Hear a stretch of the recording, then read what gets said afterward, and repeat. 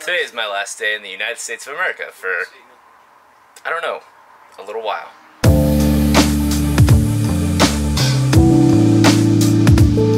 Also, I think it's about time that I replace these really old halogen headlights with the same product I used before. It's not sponsored, not paid, but I'm using the same headlights because they're amazing, and I want you guys to know about amazing things. And if for some reason this company sees the video, well, I like your products. Please send me more. Or let's do a giveaway or something. It's pretty basic. Just gotta unscrew some screws, re-snap the connector thing here, and then all of a sudden I'll be able to see at night. Now that it's all removed, you just unplug this, and then plug that one in, and then put it back together. Voila! This is what it looks like when you rip it out. Pretty easy 3-prong connector here. Then you screw in these and those. That one's to adjust it, as well as that one right there. Alright, here we go. This is what they look like installed. At nighttime, these things are absolutely incredible, and they give it a nice, cool, super, I don't know, kind of futuristic look, huh? Well, testing out the, whoa! Testing out the hammock situation back here. You know, I don't know. You know, I normally get seasickness, so this is probably not a good idea for me unless I am looking straight ahead, but it is very comfortable.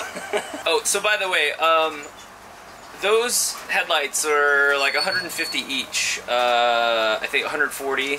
So yes, I know there are cheaper lights out there. I take safety pretty seriously. In a big bus, this is almost 16,000 pounds. I can tell you subjectively, they are the best. But I can't tell you objectively they are the best, because I haven't tried any other ones. I know in the Mystery 13, he's got different LEDs.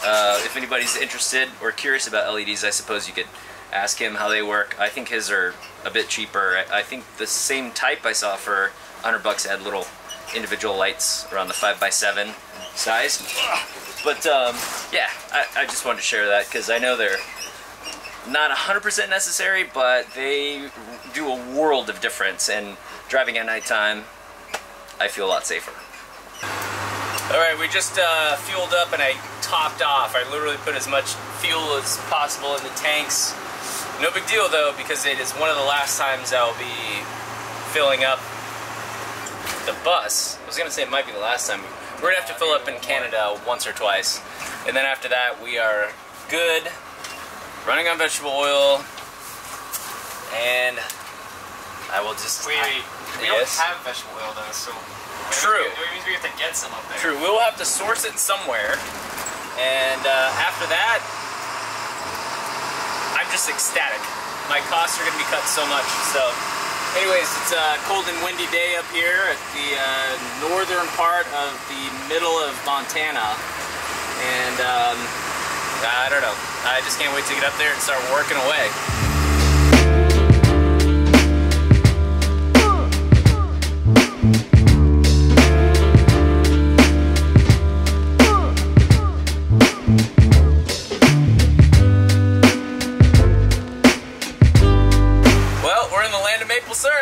From Canada. Made it through the border pretty smoothly. Really nice guy. Just asked, you know, what we're doing, what we have with us, and all that stuff. So, yeah, pretty painless. We just got to get used to these metric speed limit signs here. Like, how much is 50? Looks like it's 30. 50 is 30. So yeah, I don't know. We're just enjoying the rainy weather. We got a free bus wash right now.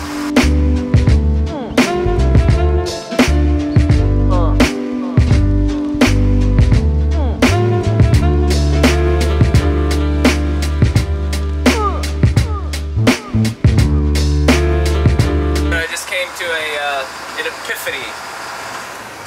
I think you can get a liter cola in Canada.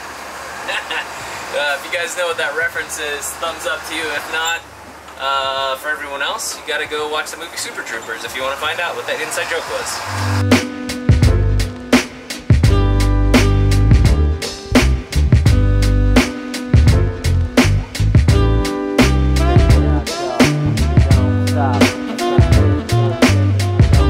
Alright, we now made it to Calgary. We're on the outskirts of town. I just found an Indian place and I'm super excited. If you guys aren't familiar with Canada, they have a common law, Commonwealth law or agreement.